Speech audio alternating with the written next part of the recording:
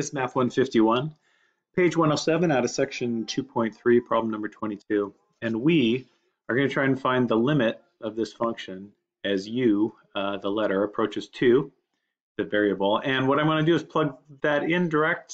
It's not going to work. I'm dividing by 0. So I'm going to try and manipulate this thing so that this u minus 2 cancels out, essentially, so that then I can do direct substitution with what's left over. So I'm not going to be able to factor this or anything like that, but what I can do is rationalize this numerator right here. So what I'm going to do is multiply by the conjugate of this, and not really just multiply by the conjugate of that. I'm going to multiply by 1, where it's the conjugate of this over the conjugate of it. So notice this is blah blah minus whatever. I'm just going to write its conjugate, which is blah blah opposite operator plus whatever.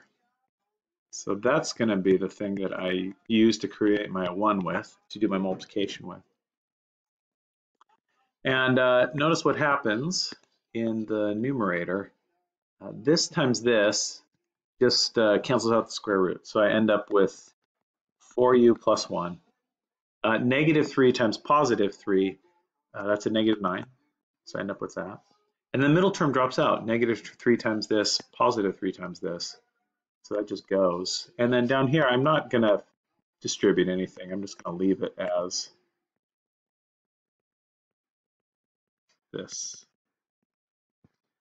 Let me clean some stuff up here. So 4u plus 1 minus 9, that's the same as 4u minus 8. And then there I could factor a 4 out of that. So if I factor 4 out of that, I get u minus 2. So if I do that, great. Oh, and notice I forgot to write the limit in here. I'm still taking the limit of this thing. So now what I can do is I can divide out that u minus 2. So what I'm left with after I do that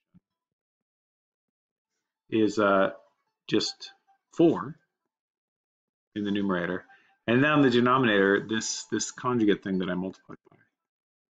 Square root of 4u plus 1 plus 3. But now I can do some direct substitution because I won't be divided by 0. So let me just plug 2 in.